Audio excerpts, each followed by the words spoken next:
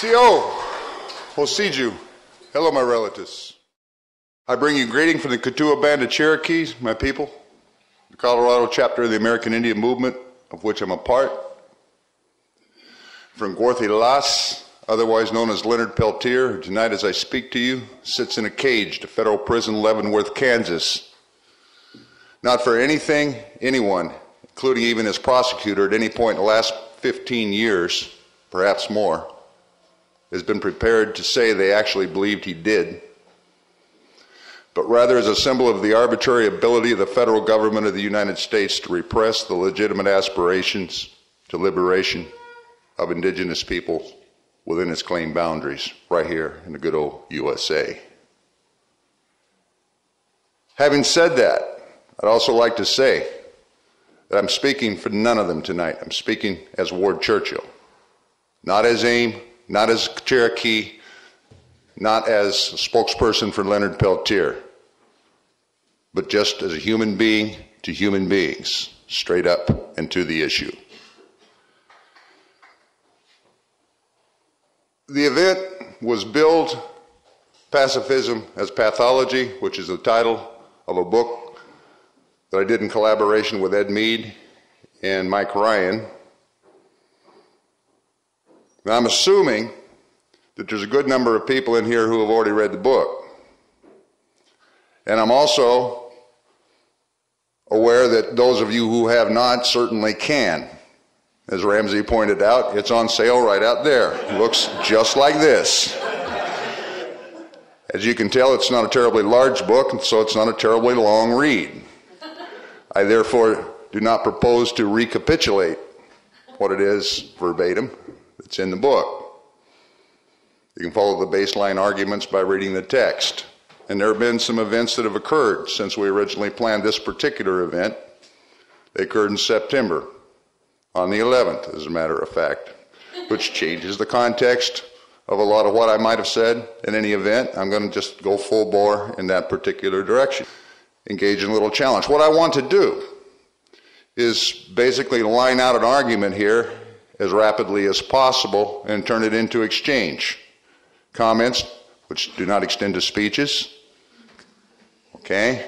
Q&A, spitwads, brickbats, whatever nonviolent things might be coming my way as a result of what it is that I might say.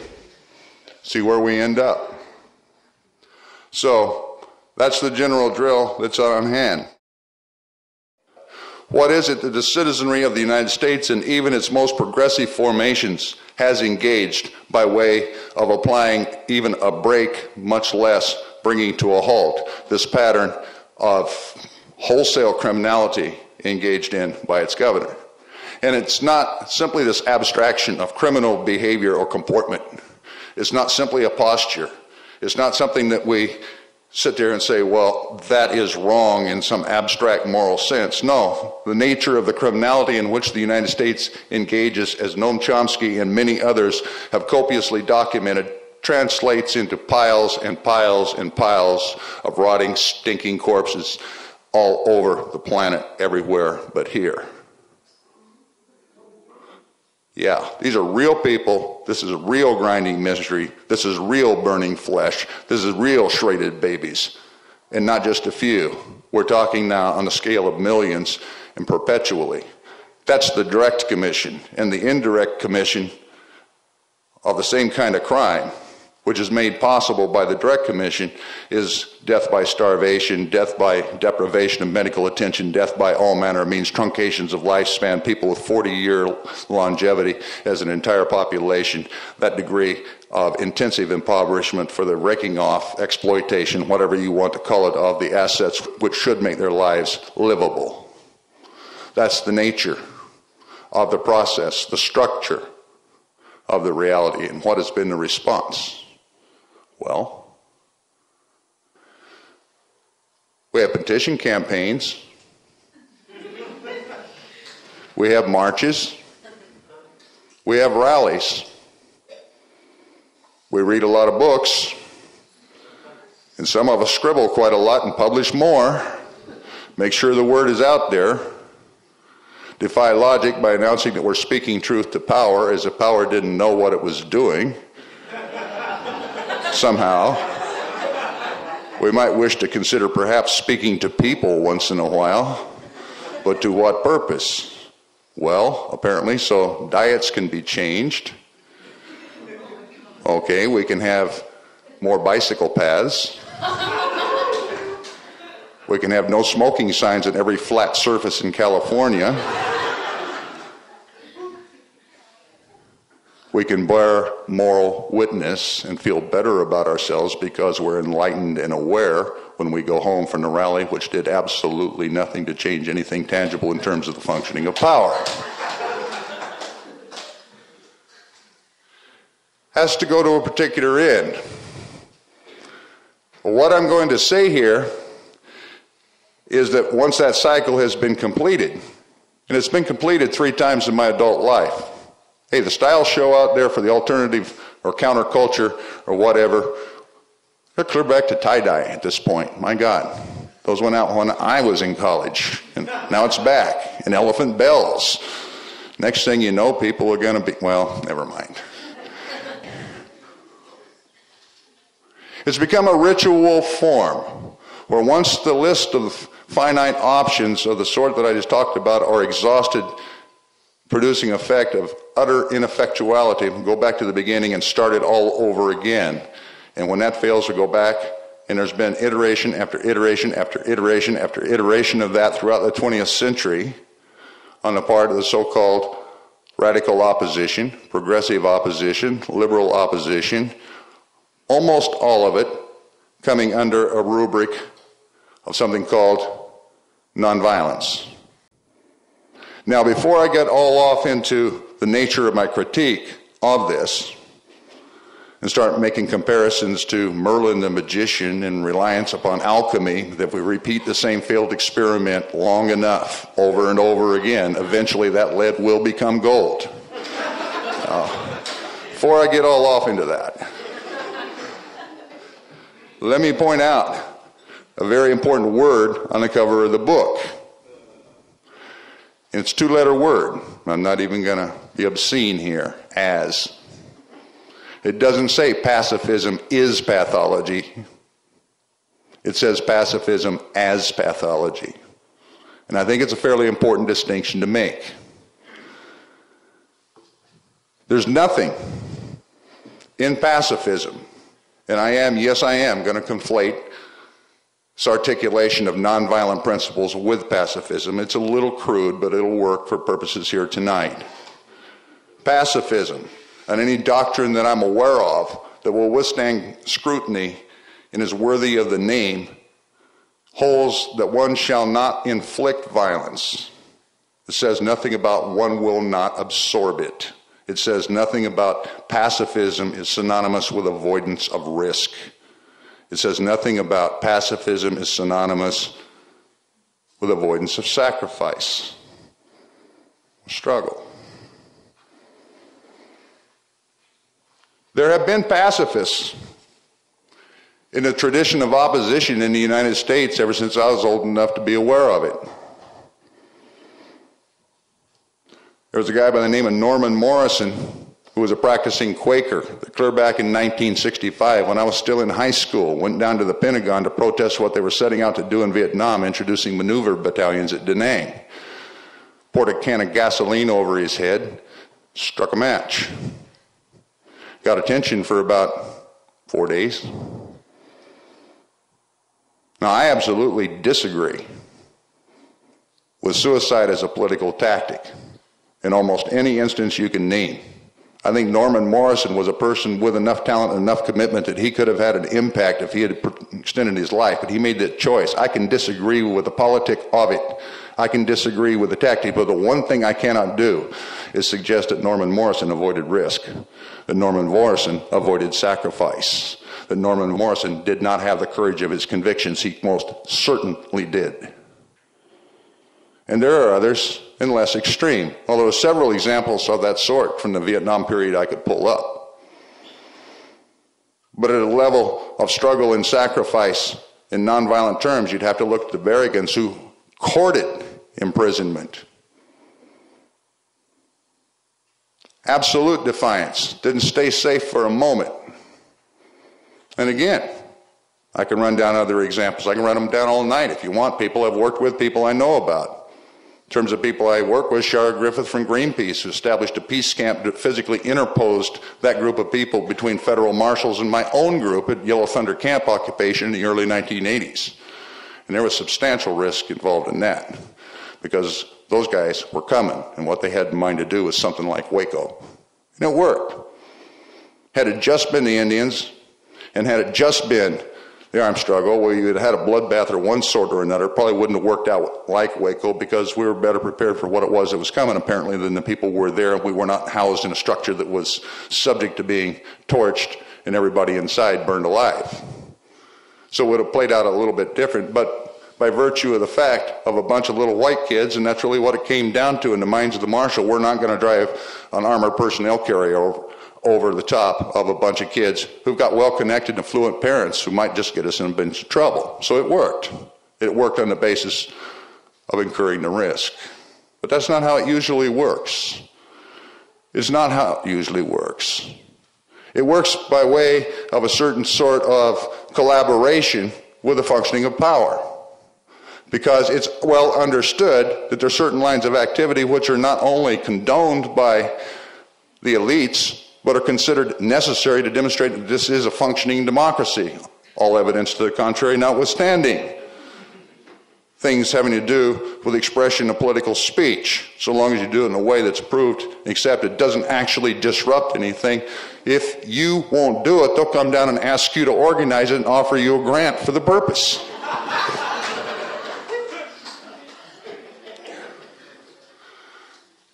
And that reality goes into the definition of the movement of what actually constitutes violence, if you think about it. Consider Seattle. You're all aware of Seattle, the WTO demonstrations that occurred there. Are you aware that the big to-do among the so-called nonviolent folk was that there were a bunch of youngsters running around wearing black masks and such, called themselves, I think, the Black Bloc. Anybody ever heard of them? The Black Bloc was being horribly violent. They were breaking the windows in Starbucks coffee houses. Yeah. And so pristine and pure were the advocates of nonviolence in the face of this that people who could never in their wildest imaginings lift a hand to prevent a police officer from doing a damn thing, linked arms, supplanted the cops, and manhandled the black blockers away from the windows protecting the corporate property. True story. True story. It's on videotape. Battle of Seattle. Get it out and look at these brave guys defending Starbucks from the violence of a broken window when they were ostensibly there to protest a corporate ravage of the third world that was translating into hundreds of thousands and even millions of deaths. And if you can't see the contradiction in that, you're not looking. At two levels. One, the idea that a personal posture can be assumed that precludes the violence of the context. And the context is violent, that's why you're there. So it's by no means, no matter what you do, going to be a nonviolent context. Get used to it. What I'm talking about in the third world is going to go on every minute of every protest. They're supposedly the reasons for the protests. And the cops are wearing those guns in their hips and carrying that chemical mace and that pepper gas, that spray, and those other accoutrements of repression for a reason. You don't make them nonviolent by acquiescing. The violence is systemic and it remains there. Your acquiescence simply perpetuates it. That's at the philosophical level, and at the practical level, the idea that somebody who would not oppose a police officer in the process of beating someone half to death with a riot baton could then manhandle a black blocker away from a window kind of speaks for itself. That contradiction has already been remarked. But then the upshot comes on the websites of the movement to do in the aftermath of Seattle. I have one in particular. I won't name the name of the individual, and I doubt that it was a real name that was posted with it anyway, thanking the Black Bloc a lot, sarcasm dripping. Thanks a lot, guys, for turning Seattle into a fascist state for the duration of your visit here. So let's see. These guys got off the buses from Eugene or wherever it was they were from, okay?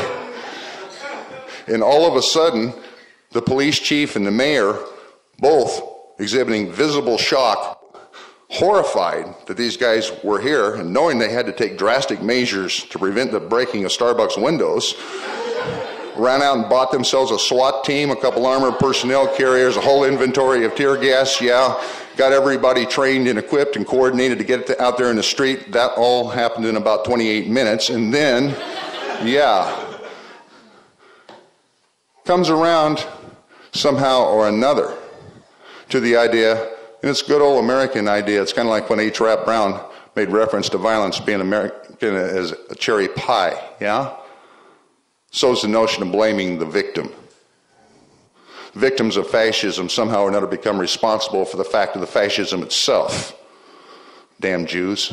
If it hadn't been for them, Nazis wouldn't have exterminated them all.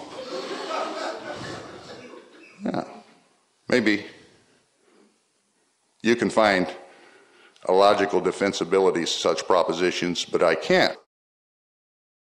Colin Powell, and actually I saw him make this comment on CNN, which I'm a junkie. I get all kinds of good sound bites out of that thing. Colin's standing there saying, as a joke, I'm running out of enemies. I just can't find any more enemies for us to go after. This about, I don't know, a year ago. As a former chairman of the Joint Chiefs of Staff, one of the orchestrators of the My Lai Massacre cover-up, which is what propelled his career, and present Secretary of State presiding over a Holocaust out there in the Third World. This was his idea of coming forth with a little levity. But they're quoting him like this is serious. Like the brass is really running out of targets and demons. And then they come up with an example. Bush's Star War package is going forward to Congress where it could have been expected to meet stiff resistance, meaning they were going to talk about it a lot. And it was going to pass anyway. They actually say this. And clearly it wouldn't. The preponderance of it would have been, in the end, passed anyway. But all of that's over now because of September 11th. I read it, I swear, 3 times, trying to find out what it was that was over. Those people out there who are literally sitting in hovels, starving to death, watching their children die of malnutrition and exposure, in the masses, are supposed to be, apparently, thrilled that we've actually gotten to the point in this country, through no doubt our enlightened pressure by nonviolent tactics, to where we can actually stimulate a debate about something that's going to pass anyway in the Congress. And that they should wait contentedly, dying the entire time in absolute misery, while we dither our way through to the point where we can find a pill that we can take that will provide us a painless solution while preserving privilege. Ooh. But if someone has a better means of explaining what is the expectation is that's being pushed off on these people, I would really like, in the aftermath of what it is that I'm saying here, to hear about it. I'm subject to re-articulation every once in a while. Someone can give me a better idea, but I haven't come up with a better explanation of what the expectation implicit in that remark might have been. What is it? It was over now. What we have now is a clarification. And the clarification is that if you're serious about actually affecting change, and you're serious about the idea that international law should be binding, and you're serious about the conception that killing masses of other people and starving their babies to death, as 500,000 Iraqi children have been starved to death in non-wartime conditions over the past 10 years without a murmur of protest worthy of the name in this country, then you're going to have to understand that in a relative position of disempowerment, such as we are, there's no way that what we call a movement or the opposition or anything else can actually go toe-to-toe with the federal government and compel it to do anything at this point. Relatively disempowered in an extreme form as we are now, we do not foreclose any tactical options available to us. None. That's insane and absurd, particularly on the basis of making it a morally superior argument to do so. As to the moral superiority of bearing moral witnesses while babies die, decade in, decade out, I can find no morality whatsoever, but I can find self-interest, I can find self-indulgence, and I find it disgusting to extreme degree to have that peddled as a morally superior position to people who, in the face of being on the receiving end of that, try to find some means of attracting attention, or at least strike back. At least strike back. The old thing about, if I'm going to die, which we all will, I would much rather do so on my feet than on my knees. It's kind of binding here. At least those who respond in kind to the rules imposed have the dignity of dying on their own terms, rather than those that are imposed by a system, and frankly the people in the system who do not consider them as valuable as the toilet paper upon which they wipe their ass. We do not foreclose on any tactical options available to us. We do not have a moral prerogative to foreclose as a moral principle any tactical option available to us in the face of what it is that's actually going on out there, if not here. But you can find it here as well. What it is that's happening in the third world happens in every barrio, every migrant camp, every inner city, every Indian reservation in this country. And it doesn't just restrict itself to communities of color. You can find it in Appalachia as well. It's both a racial ethnic issue and a class issue by a structure that consigns people to the dregs of misery just as a concomitant of doing business and wishes to extrapolate itself in predatory fashion in an even more virulent form upon the remainder of the planet. If there were a serious movement, a serious opposition in this country, which could be relied upon to do its level best to effect fundamental change in this country, one could assume that those in the third world who are bearing the brunt of what it is that's happening might be in a position where they could say, we could give it some more time. We could give it some more time. But such a movement does not presently exist for the reasons that I've already indicated. We have to ask ourselves now what it would be that would be required to create such a movement. Well, the first is a consciousness of what it is that I'm talking about, the non-foreclosure of options. What I'm not doing is making an argument here that everybody should run out and get yourself some Molotov cocktails, get yourself a piece, snipe at the cops, do all those silly things that they are always accusing us of being about doing when we make these kinds of articulations. No. I am saying get yourself intellectually, psychologically prepared. Get yourself equipped, get yourself trained, have available the option to engage in a reflexive and flexible manner to whatever the situation is that presents itself, so that you can engage in a reasonable and rational analysis of what it is that might work in any given instance. I believe in armed struggle. I have engaged in armed struggle over the last 20 years on repeated occasions. With that belief in hand and with that experience in hand, my own praxis, probably 95% of it has been of the nature of what would be called nonviolent. I've engaged in petition campaigns. I engage in marches. I engage in protests of various sorts. I engage in boycotts. I engage in all those lines of activity, and I do not restrict myself to that. Thank you very much. In fact, my refusal to restrict myself to that and that of other people with whom I work, their refusal in common with my own, often adds a measure of credibility to the other modes of protest that would otherwise be absent. And I'm not telling people who have moral compunctions against engaging in armed struggle that they need to violate those compunctions, but what you have to do is manifest solidarity rather than condemnation and repudiation for those who don't share those principles. We must operate on a basis of mutual respect.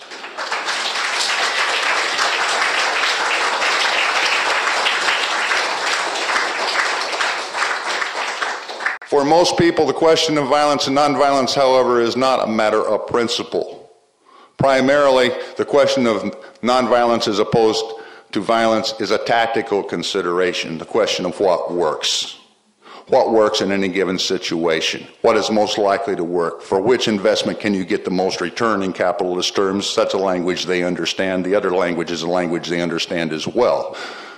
They've ultimately exempted themselves, as they've convinced the body politic that it had a right to exempt itself from receiving what it is that is dished out by the system. That was what the shock and the ramifications were of 9/11. We need to do a little more careful assessment of what it is that that was about. I might not agree that it was the most effective tactic that could have been undertaken at that particular point, but I frankly, for the life of me, can't figure out another, much less a better one, people in Afghanistan or Iraq could have engaged. It's not exactly like they have a military parity with the United States. There's 1.5 million dead in Iraq and there's 1 million dead in Afghanistan. How much longer were they supposed to be non-responsive? I've had people debate this with me. Brian Wilson, another whose courage cannot be questioned, chained himself to a railroad track in front of an ordnance depot to stop a flow of arms that was going to the Contra War, as I recall, was run over by the locomotive, got right back up and said the same thing he said before. He tells me his method would be to starve the institutional structure, deny it the transfusions of cash it requires, vampire-like, in order to exist. On 9/11, 19 guys equipped with $30 worth of box cutters did 100 billion, and the count is increasing, dollars worth of damage structurally to the economy of the United States. That was my initial estimate of how much that was going to ripple out to cost. I think I was low. In other words, 19 guys with $30 worth of box cutters did more bleeding of the system in terms of value that it understands than every boycott and every march and every campaign that we've undertaken since Vietnam. And they did it in about 20 minutes. Now you do your own calculus on this and figure out whether or not, irrespective of whether they had other options available, it was an effective tactic. In their terms, it had to be. And understand, they are not occupying the privileged positions that we occupy, and understand as well, even to make a decision as to what fashion you're going to represent yourself with in public spaces, or whether or not you're going to change your dialect or privileges. People who are in starvation conditions don't have the option of making determinations what the proper diet might be. Whether I'm going to be a macrobiotic, a vegetarian, whether I'm going to subsist entirely on meat or just rice. No, we don't get these choices. See, this is a privileged lot. We're all privileged, every one of us. And the non-privileged make certain choices according to sets of understandings and imperatives that we don't happen to necessarily share. And we got to get used to that too. On the basis of that exercise of mutual respect, try to understand where it is they're coming from. In the process, we might just learn something in a less abstract way than we've been tending to assimilate thus far. You understand?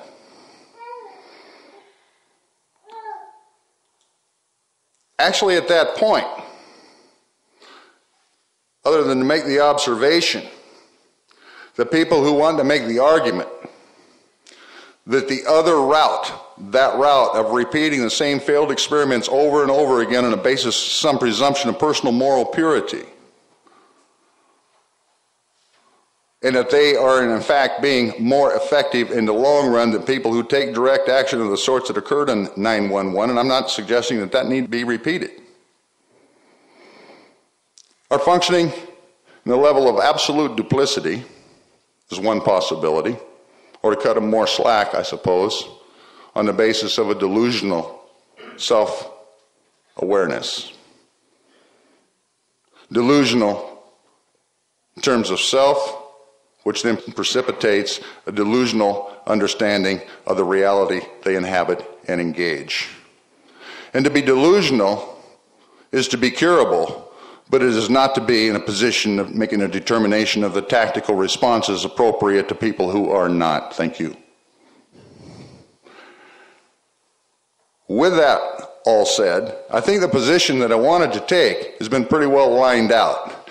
And with you thus stimulated to reply in kind or in contrary fashion, I think I'll stop impersonating a talking head up here, step back, take a drink of water, and let's get to it. Thank you very much for listening.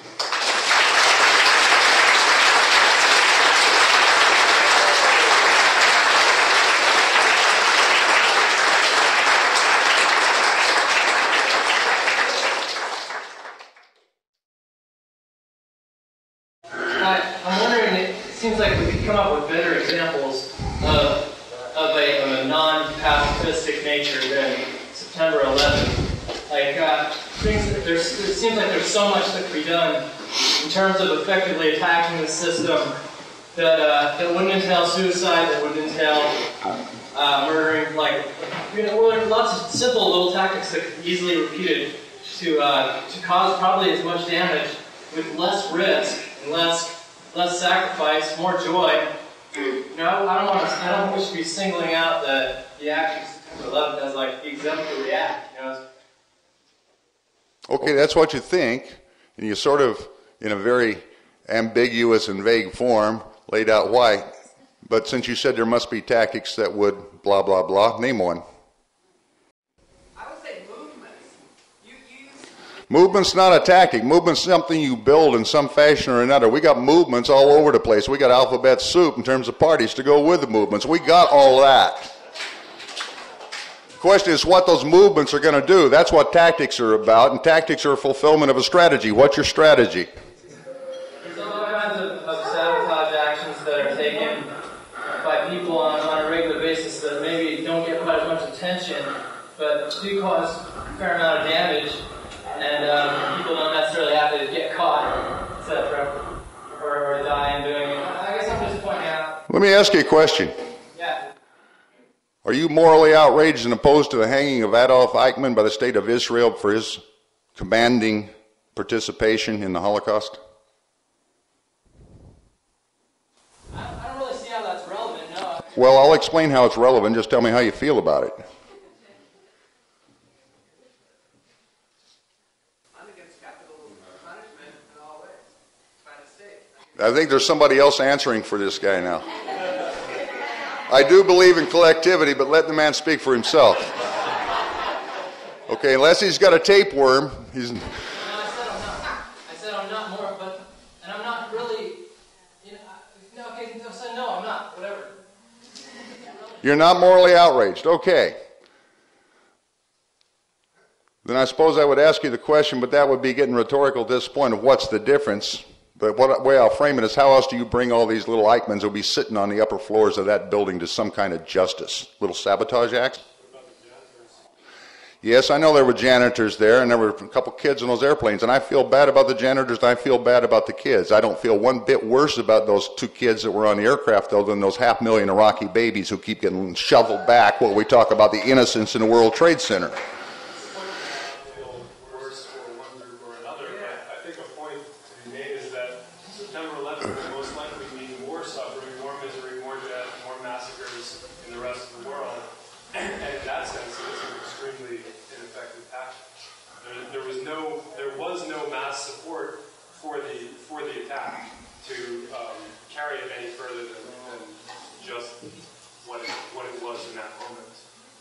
From then on, the U.S. has controlled the scene.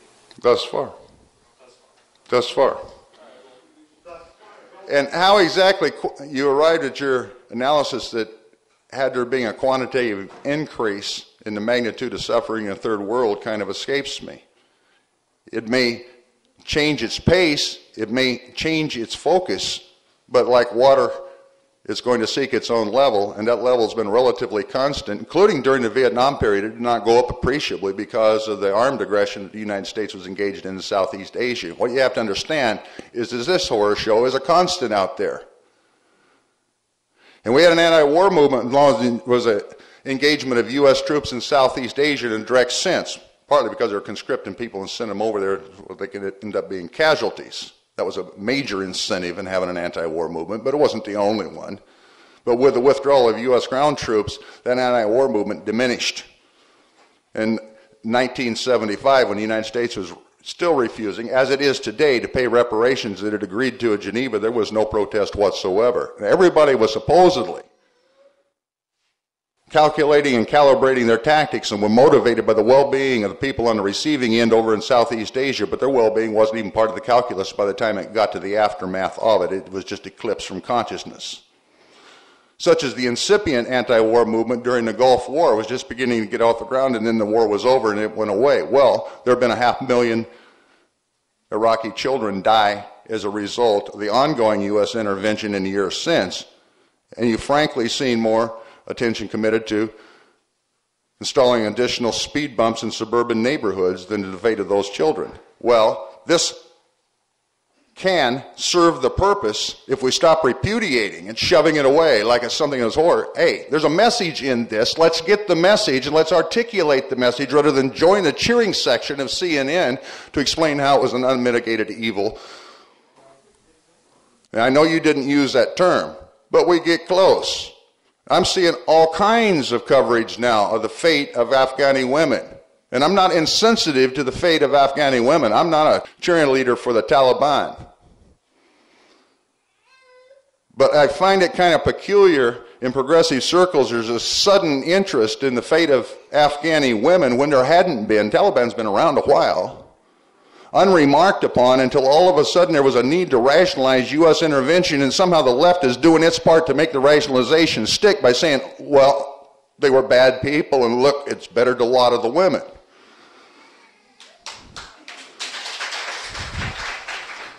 Leave that to Ted Koppel and people in the mass media. We don't need to do their work for them, but we are. We are. We need a sharp analysis, a clear analysis. If we're going to build a movement, as was suggested, it needs to be based upon principles of clarity of understanding, among other things, and this isn't going in that direction. Okay. To recapitulate, don't make it any longer, I got to repeat it. I'm operating on the assumption, which I've neither tested nor may be testable, that the 19 people alleged to have done what was done on the 11th actually did it. And she sees the interest primarily, I think you said exclusively, the interest served by what happened were the people that we're up against. Is that about it? Totally. In fact, the timing was completely, if this was supposedly to help the Palestinian people, the timing was completely stupid because the tide was finally starting to turn, where even the most knuckleheaded Americans were starting to get a clue that there was more to the story. Knuckleheaded Americans have always been starting to get a clue about everything for as long as I've been alive, and it just never translates into anything, okay? But I got to ask you, and I sort of see what you're saying, and you're correct. I am relying on the news media, and that's always a sort of a tenuous proposition. But what are you suggesting, since the beneficiaries of the government of the United States, that they put operatives of their own in these aircraft and flew them into the World Trade Center and the Pentagon in order to get legitimation for even more draconian, repressive activities against everybody? It's logical as the theory that they're proffering, and at the very least, any way you slice it, we're quote unquote attacked by our own operatives. I'm waiting for Bush to get up and apologize now to the Afghani people for having supported the Taliban in the first place. On that score, you're probably on firm ground. Okay. I still have to recapitulate what you say, so you can't make a too long and detailed a thing.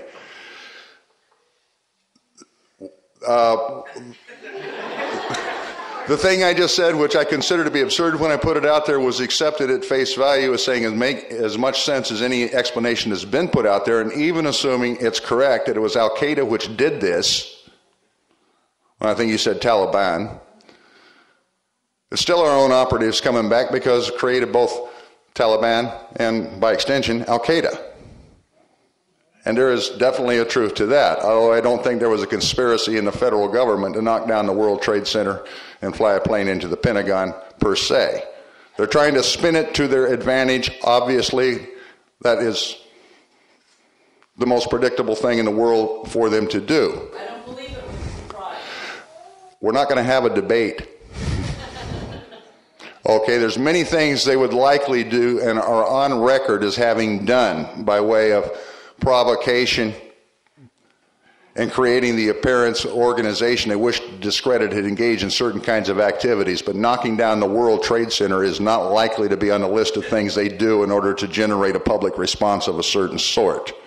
For one thing, they took out in virtually its entirety the top international bond trading firm in the world. 700 of those people were top scale bond traders. I mean, it's not simply the material cost of this It's a technical expertise, and that was the nature of my reference a while ago to Eichmann. These were the technicians to make the New World Order function in economic terms, and they were not going to sacrifice them that gratuitously in order to do something they were already doing in a more open way. So you look at this anti-terrorism package they came down with, and it's draconian, it is harsh. It licenses them to do virtually anything they want to repress political activities of virtually anyone they want. And guess what? They already were, just a question of who you were. It's like the idea that somehow or another the black blockers coming to town made Seattle into a fascist state by way of its police. Depends on which neighborhood in Seattle you lived in, okay, whether you were that removed from the reality of the police as to not know they were already a fascist state.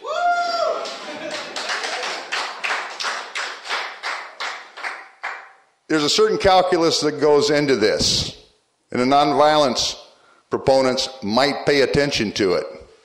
The more the degree that you're considered tangibly threatening to the stable functioning of the state is the more the degree of repression that will be visited upon you. I don't know too many people out there with picket signs and stuff that are visited with very much repression. Decoded, that simply means you're not doing a damn thing to disrupt the functioning of the state, and perhaps even furthering it by creating a false image of how it functions, a liberal image, okay? If you're actually tangibly disrupting anything, you're going to be visited with the kind of repression that they just codified as applicable to everybody. But it was at their discretion. They made a determination who it was that would be targeted with it based upon perceived threat anyway, which meant, theoretically at least, everybody was subject to it to begin with. So what this has done is clarified an extant situation, which is another benefit if it's articulated that way. We can see things a little more clearly now. The lines are being drawn and they're drawing them. And it's not just here. This is global. The United States extends its jurisdiction in this sense globally, and they're saying so straight out, but they've been doing that for a long time anyway, and it's always a matter of confusion and in debate. Well, there's nothing to debate. They just put it in black letter legal form. It didn't change the material reality. It changed the surface impression in such a way that we can actually use it to our advantage in terms of explaining the terms of combat here and link it to the terms of combat there in a much more concrete way than it seems to have been done in the past. Well, the point that was made was this really did turn into a September 11th event, didn't it? Uh-huh. Okay. September 11 confused everybody including the movement. And I would submit that anyone that was confused by September 11th was already so confused that, all right. What we got is a weird kind of American exceptionalism of the left, of the opposition. It's the same thing as it is for the right. America's subject to a different set of rules and a different set of standards and a different everything. Those things that happen out there, we can understand them. They're appropriate out there. We understand them and see the appropriateness everywhere but here.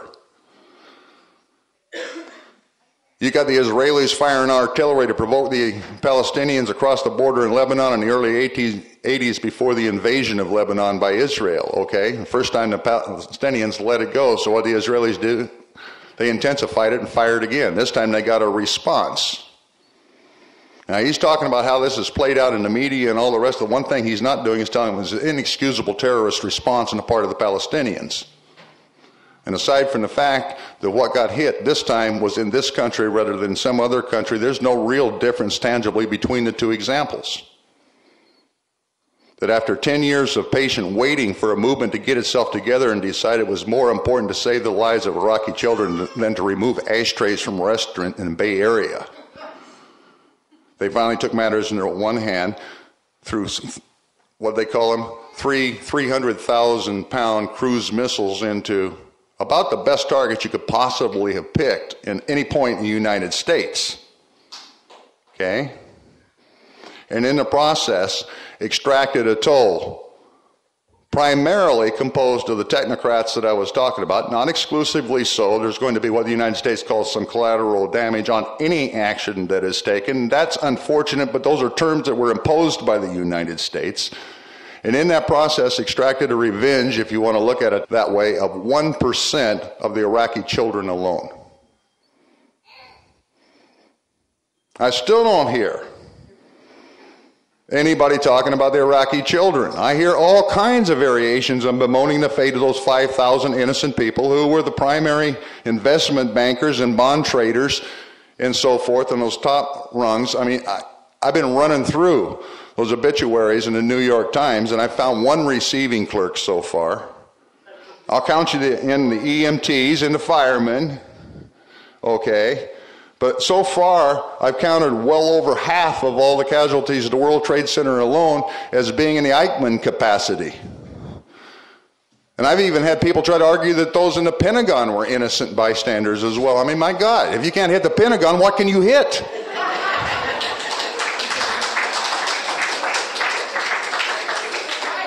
By that standard of logic, it would have been a crime against humanity for the Viet Cong or the NVA to have fired mortar rounds into a U.S. compound because, after all, there were Vietnamese house girls, as they were called, hooch girls, okay, and Papa San who burned to crap. And those were, of course, innocent civilians. Are you telling me you actually got an ethic that says that the Viet Cong and the NVA were engaged in impermissible activities because they engaged in a military defense against a military invasion? Well, it's military to those people over there. Just because this is a self-exempted zone where the same rules don't apply does not actually stand up for the rest of the world. And whether or not they're terrified by U.S. air power at this moment, you can trust me on this one. The bulk of the world is saying it's about time. And if you guys had done it another way on your own in some sense, and I'm not saying you guys to you people, I'm saying that's what they're saying to all of us. If you've been effectual in some sense, at some point, this might not have been necessary. But as it stands, it was absolutely necessary, and it was absolutely empowering, even if they get beat, that they actually drew blood where it counted, because it's their blood being shed in a continuous hemorrhage out there. Unnoticed. No one cares. No one really cares. There's this whole predication in America about innocents being paid that we didn't know. We didn't know about those 500,000 Iraqi children. There have been 2 UN commissioners resigned back to back. One went on a speaking tour in North America saying that he had resigned in protest to the policy of deliberate genocide imposed upon Iraq by the United States. This was reported in the New York Times for 3 weeks. Madeleine Albright went on 60 Minutes, and the question was posed. We've been hearing from the UN commissioners about these 500,000 children. What's the truth to this? She said, yeah, it's, as near as I can tell, pretty accurate. We just said it was worth the cost. There's a difference between not knowing and not caring. And if you're out there on the receiving end of that and get the response that you saw in this country to those statements, the only conclusion you could possibly draw is that nobody cares. Okay, what do we do now? We're going to rely on those guys to mount a movement that's going to put a stop to this? Yeah. About a time pigs fly.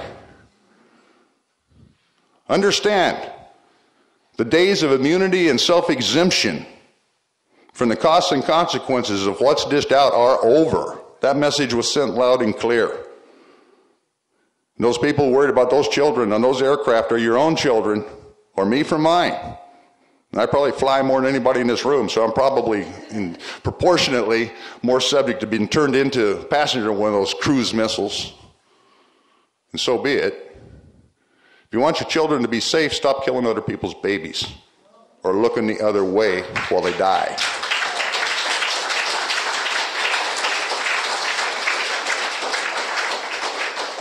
See, that's a real simple message. It can be understood by anybody from the bowling alley to Pittsburgh to PhD level faculty members at the University of California at Berkeley. Nobody's confused about it, and we can put that message out off of this. They gave us the opportunity to do something different. And I'm not entirely convinced myself they don't have the capacity to drop the other foot if this keeps up, and there isn't a coherent response that is of the right sort, and that is the right sort. See, it's the line from Lawrence Sampson out of Cotton Club. I'll go off into movies now. We'll do a little cultural studies moment. All right? It was that simple a message that got missed because of this exceptionalist attitude that's been taken in all quarters in this society. Fishburne was playing a real-life 1930s Harlem gangster by the name of Bumpy Johnson, who, when they desegregated the Cotton Club, went to the guy who was the bouncer who had persecuted black people for all the years when they were excluded. Took a delight in it, and the entertainers too. Took the guy, slammed his head up against the wall, stuck his head in the toilet and flushed, pulled him back out and said, what you don't understand and you got to learn is when you push people around, somebody's going to push back. That was good, Mom. Cotton Club, I'll bet you want it. Same character, okay, he liked playing the part so much in Cotton Club he made a whole movie about it. I don't talk about September 11th. I have a question. Okay. It's okay. In Just fine. Introduction to Pacifism and Pathology, Ed Mead specifically talks about not just violence as a tactic, and I think part of this is his whole why it was wrong and why it didn't work out and lives lost and people incarcerated and how this ended up being bad. But more specifically, when the right kind of violence is the right kind of tactic at the right time, and finding those weak spots in an already existing system and exploiting that. And that's kind of very much the theory that I believe in, and I guess I just wanted to hear you talk more about it. Elaborate on what he started with and run with it a little more. Okay. Ed Mead in the introduction to Pacifism and Pathology. And for those who don't know, Ed Mead was an individual who engaged in armed struggle in the 1970s, was apprehended, convicted, and did 20-some-odd years. I don't remember exactly how long. It was an eternity in maximum security as a result, and came out just before the book was put together, and wrote this. He did not, however, say at any point that armed struggle was wrong. He also doesn't refer to it as violence. Armed struggle is armed struggle, okay? What he said was that there had been miscalculations on the part of the group that he was a participant in, and maybe more broadly in the movement, as to the propriety and emphasis that should be placed on armed struggle at a particular point in the early 1970s when he went down. And that was counterproductive. It was counterproductive in a couple of ways, not least of which was a bunch of people who were seriously committed, unswervingly committed, as a matter of fact, ended up dead or in cages as a result, and the movement lost those, and it also intimidated people who weren't as clear in their politics as the people who were engaged in the armed struggle. And so there's questions of context that have to be raised. What's the condition of the consciousness of the movement at the time when something is considered? What is it that you hope to achieve by it? And that has to be clearly understood. And does the potential cost, okay, because you can always lose people. You have to just factor that in. Are you going to gain more than you're likely to lose by it? It's a real military kind of calculus. It's also a political calculus. Can you explain what happened in terms that will lead to a greater clarity of consciousness among people who are not yet politically engaged? Do you have the possibility of doing that in any broad sense? Or will it be something appropriated and articulated back through the edifice of mass media and so on in a way that is entirely contrary to itself and counterproductive in that sense? Well, those implicate a bunch of things. And no, I cannot give you a situation analysis because I don't have a situation to give you an analysis of. Okay? Not specific. And it is very specific. It's contextually specific. It has to be something that arises out of the immediacy of the conditions one confronts. One not only as an individual, but one as a group as well. Okay, you get a broader movement than that, then you get the interactivity and there's a greater degree of complexity. And as I say, these tactical considerations fit into an overall strategy. What are you trying to accomplish overall, in the end? How does this fit into it? You're looking to reform the state so it's kinder, gentler, fascist, imperialist power? Or you want to abolish it? I mean, that's a fundamental kind of question. Yeah. Well, in your case, maybe I get that clarity. But if I said 9 people, probably this is not a representative sample in this room, okay? If I said 9 random people who identify themselves as somehow or another being a part of the movement, however we're going to define it, because it seems a multiplicity of special interests that are each operating out there, is since somebody, some brilliant soul, probably a postmodernist of some sort, announced that there was no hierarchy of oppression, okay, makes all forms of oppression equal, everyone evil. Yeah. Right. So since I'm oppressed by smokers, my combat against ashtrays is equivalent to your combat against genocide, and probably you should come over and spend some time with me anyway because it's more important because it's here. Yeah, you get this kind of stuff. They're not real clear what the end of game goal is supposed to be. Well, we got a whole lot of consciousness work that goes into that, but the consciousness work cannot be a not mutually exclusive, self-contained process. That's the bit about we read a lot of books, and then we write a lot of books, make sure everybody's informed, continuously, I don't know, speaking truth to power, and we end up like Homi Bhabha announcing that writing is actually akin to warfare. In fact, writing is warfare. In fact, writing is the only valid kind of warfare because all the rest of them are going to be subject to these class analysis and critiques, and there's always going to be this unrepresentative quality to it. You really can't engage in anything that's not counterproductive and still scribble on. Yeah. Yeah. So we got a lot of sharpening to do. All right? But it has to be a practical kind of sharpening, which is not just an intellectual thing and not just, well, hey, let's go out and burn the SUVs in a car lot kind of thing. We're here to fuck things up. Doesn't quite provide enough analysis for most people. Okay? We got to take the theory and inform the practice, and from the practice, learn how to alter the theory and have that kind of thing going, but with a clarity that we really do want to affect a fundamental change, which means an abolition of the existing structure. That's the only fundamental change that's at hand.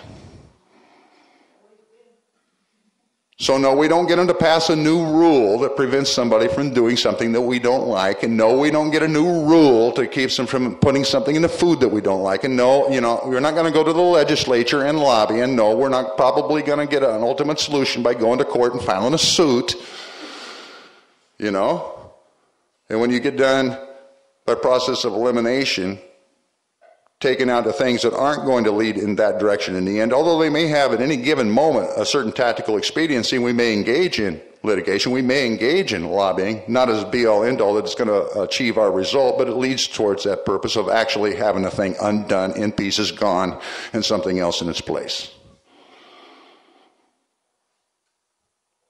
Long, long time in this country before I encountered that kind of consciousness in any particular broad sense, as opposed to confusion.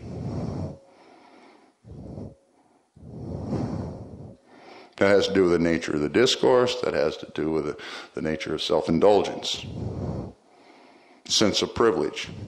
It's repudiated. It still exists. And I'll own it too. The question was, could I point to historical organizations that, in my opinion, have been effective? Okay? And in varying ways. Obviously, none of them have been effective enough because we're still in this country, okay? But in slices and in moments from which we can learn both what it is they did right and what it was that was done wrong. And defects in the broader base of support is a big one there, and that needs to be owned. Okay, we have critiques of an organization that was created right here in Oakland, California called the Black Panther Party. Okay? The Black Panther Party accomplished some amazing things in a 3-year period of time, all right? And as a result of the amazing things it accomplished, it was targeted, seriously targeted for elimination by the federal government, and all of a sudden you heard this wild, it was like birds chirping out there in the forest, thousands of them all singing a different tune, all the excuses and prevarications and critiques of the Black Panthers and what was wrong with their practice and how they weren't representative and how they were macho and yeah, that's why we can't support them. In other words, distance ourselves, isolate them, and let the feds eat them alive. I could accuse the movement that got put so back of my day This isn't even contemporary. This is when I was on the so-called cutting edge and young and all of that, of gross cowardice. This isn't even faulty analysis. This is contriving an analysis to cover your cowardice. Is what that came down to on a mass scale. And that's glorified at this point. There's only now beginning to be some serious reconsideration, rehabilitation of Black Panther Party, which actually achieved something, as opposed to all those chatterers out there who were creating propaganda for the state to discredit the party, to excuse their running off and staying safe from it, okay, who never did a damn thing, went nowhere. That's one. American Indian movement was one. Period of Wounded Knee. Hell, half this country seriously believed Indians were extinct right along with the buffalo. American Indian movement put American Indians back in the American framework of consciousness, big time. Major accomplishment. You could go back to the industrial workers of the world, take a completely different kind of example. You got an actual labor movement, union, radical politics that is bent upon abolition of the extant system, that had over 1 million members, done in by the labor movement, in concert with the feds. There have been examples that we could pull from. I could go on. Black Liberation Army in a different way still. FALN. Mancheteros. There's examples. Thing is, those that were successful in defining their terms were primarily armed formations, and in that sense, self-defeating, okay, because in prematurely perhaps adopting an armed cant. They cut themselves off in a mass movement that was not prepared or refusing of the consciousness that was required to give the fish a sea in which to swim. Now basically each one of these organizations was destroyed by the refusal of the broader movement to support it. And by that I don't mean participating in its armed actions, but by refusing it the kind of support that would allow it to survive. Sanctuary, for example. Propaganda that would justify and explain what it is that they were engaged in, so that the broader body politic would understand it. Things like that. Things like that. So you hand them over to Ted Koppel and wonder why nobody could understand what it is they were trying to do or say. Yeah. I think I agree with you. What was said was a single action of the nature of 911 is insufficient in and of itself to accomplish anything much beyond, well, is that fair? Anything much beyond itself? Yeah, I think that's a general drift of what you had to say. It needs to be followed up by actions probably not on the same scale, and I think I already said that. I don't know that it needs to be repeated. I think it changed the calculus of a lot of things for a lot of people that are not a part of this community but are on the receiving end of what is done in order to make this community possible, okay? And I don't think we should discount the ramification of that effect, okay? But with that said, I think you did a brilliant job of giving yourself a homework assignment. Because you're right, it does need to be followed up. That's the whole point. So get busy, all right? And that's open to everybody and inclusive of me. And in that sense, it was exemplary. Not exemplary in the sense it sets a template of things that we have to do. We're not going to repeat 911. Nor do we necessarily have to. What we have to do is make it clear that this isn't a simple, abstract, debating game. We're here, we play by this polite set of rules and express our moral anguish, while those who are doing what they're doing that we're expressing the anguish about continue to do what they're doing so that we can be properly anguished. No, the point is, look, you got to stop. And if you don't stop, bad things are going to happen. And here's a taste. Now, if you don't want that to happen again, stop. Oh, you didn't stop. Here's another taste. Okay, you didn't stop. Another taste. Ready to stop yet? And I'm sort of being flip about this, but it's kind of the way it works. And it comes off exactly what you said. But why is it just the people out there who are most remote and absent resources and all the rest of stuff, not proximate to the belly, the center of the power, I was going to say the belly of the beast, the centers of power from which this emanates, why is it always a burden they carry? Makes much more sense that the burden be carried by those who say they act and stand in solidarity with the suffering out there, huh? Well, if you're actually in solidarity with them, do something tangible to make it stop. Prayer vigils are real nice, and I like lit candles in the night as much as anybody else, but it's never, ever in the history of humanity been known to stop a bullet. It's never been known to feed a child. It's never been known to have the least suasive effect on those in power.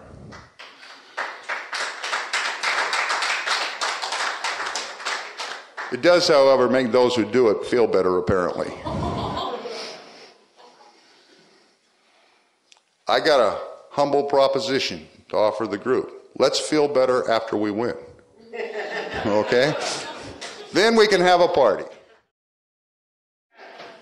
In a sort of a sci-fi or fantasy scenario, you've conceived of something out there that could eradicate this whole monstrosity. Only to confront the realization that would mean that you'd have to go with it.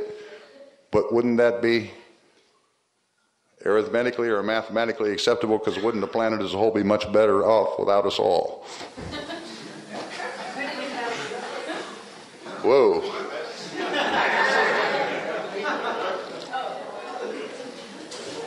The system that's destroying life. Well, yeah, if you want to identify with the system in some fatalistic and disempowered fashion, say there's ultimately nothing I can do to change it, okay? Yeah, if it was some static entity in which you were embedded, truly, everyone and everything would be better off without it, you, me, all of it, okay? So our only hope of redemption, in more ways than one, is to engage in a process consciously and otherwise that allows us to be empowered to the point that we can actually challenge in the process of confronting, transform power into something other than it is. This system cannot be allowed to sustain itself, okay? It cannot, it must be destroyed. That doesn't mean that every human component part of it has to go along with it. Which is to say, I ain't Pol Pot, okay? I can conceive of other options. Does that mean the process is a painless one? No, it doesn't. It's not painless now. There's probably a lot of the people in this room that can make personal testimony to the fact that the nature of the extant social, political, and economic reality is not painless. Well, let me tell you, you get outside of this country or into some other communities besides the one that we're sitting in here together tonight, and that quantitative and qualitative experiencing of pain goes up astronomically. It's not a painless situation. There's going to be pain involved in changing it, but guess what? There's pain involved in not changing it. Yeah?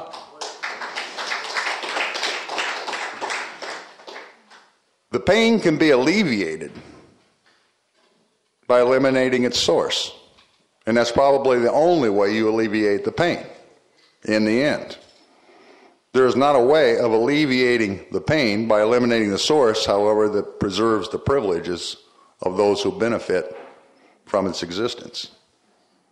That's what I meant about there's not a pill that can be taken that will bring about a painless resolution while preserving the privilege of those who are seeking such a solution. Americans are not, as a rule, entitled to what they got. And that includes those workers who are just so oppressed that they cannot possibly pay attention to the fact that there's something more important in the world than their bowling score. American workers, as compared to the working class of other countries, well, we're talking in terms of class solidarity, are the most overindulged group of people the planet's ever seen.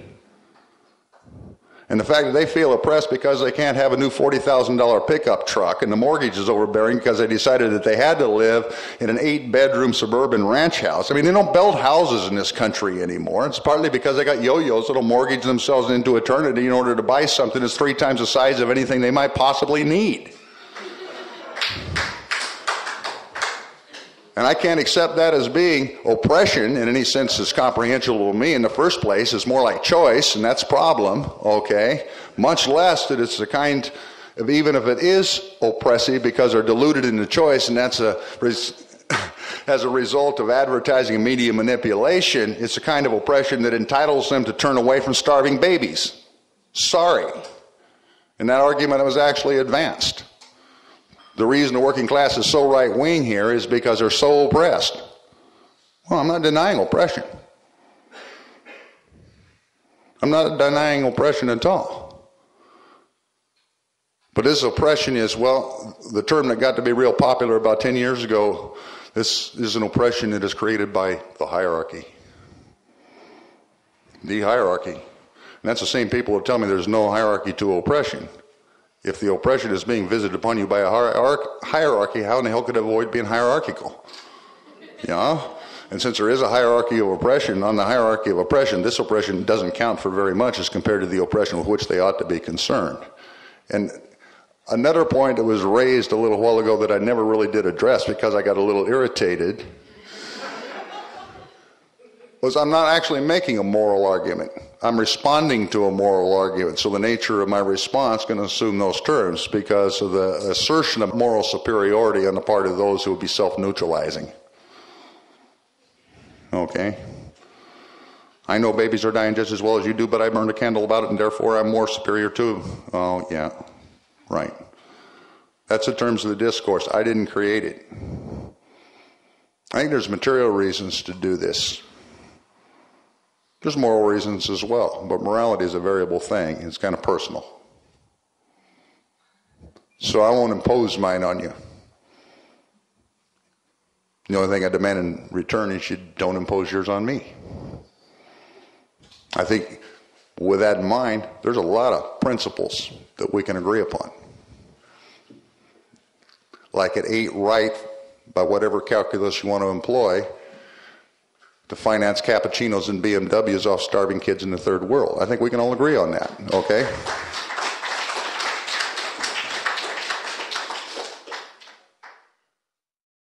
If they'd flown the planes at midnight, the building would have been full of cleaning personnel. Well, they would have hit all those. Well, but just say that there would be a time of day when there was no one in it, you know, but, I mean, there were cleaning personnel. As a hypothetical, no, actually I wouldn't in this case because they were targeting those people I referred to as little Eichmanns who are making the world economic system hum to the service of the United States and at their expense. These were legitimate targets in the terms that have been imposed. Yes, I know there were some janitors in the building, there were some food service workers, there were probably some people getting off the subway, and so on. I don't think they were appropriately targeted. As a matter of fact, I don't think they were targeted at all. The upper floors of those buildings were occupied primarily by Cantor Fitzgerald. Yeah, that's actually the bond trading firm that it took out 1/3 of its overall personnel and the cream of its bond traders, one fell swoop. That's who were waving their shirts out the windows because they had the upper floors all the way up. Cantor Fitzgerald probably already has hired on all its new bond traders. There's a list of them. Being an international bond trader is something they fill out of manpower, you know. These people had 20 and 30 years, some of them invested in being the most competent people in the world, and they're not replaceable in an immediate sense. It's not to say they're not replaceable, okay, just not in an immediate sense. There was a serious blow done in what is Colin Powell's term? Infrastructure. This is command and control infrastructure, okay. Not to extend it too far, but how about if they had let off a suitcase south of 14th Street? How about we make all those starving babies just symbolic? Then we can respond just symbolically, okay? But that's a variation on the exceptionalism. You impose real terms and real suffering on people and you want symbolic responses exclusively. No. That game's over here. And I didn't do that. I'm just reporting. On September 11th, American exceptionalist self-exemption from the terms imposed upon the rest of the planet came to an end. And for that, the people who did it owe no apology whatsoever. which is not an argument to the Taliban. I'm not a particular Taliban supporter, and I'm not a fan of bin Laden. Doesn't matter. Doesn't have to be my hero. Okay? The action was correct, given the circumstances that were created here, both by the elites who inflict the pain and by the purported opposition, which really tangibly does nothing to end it, except in the process of its ritual form, separate itself in its own mind from those who comprise the elites and feel better about themselves. Well, that's taking people who are the beneficiaries of the Holocaustal process and making them even more comfortable in their own terms they devise for themselves. And I'm not quite sure they're entitled to that comfort. That's just a personal assessment. That's not a political rule. But that's kind of what I meant about, hey, let's feel good and have the party after we win. And we're not going to win by symbolic exercises. We, in what was extrapolated a while ago, as a global sense. But I want to know if there is this class solidarity between these oppressed workers here and anybody in Afghanistan, why there's been absolutely nothing about Afghanistan, even in the alternative press, for the last 10 years, while all that oppression is now being hands wrung about what's going on.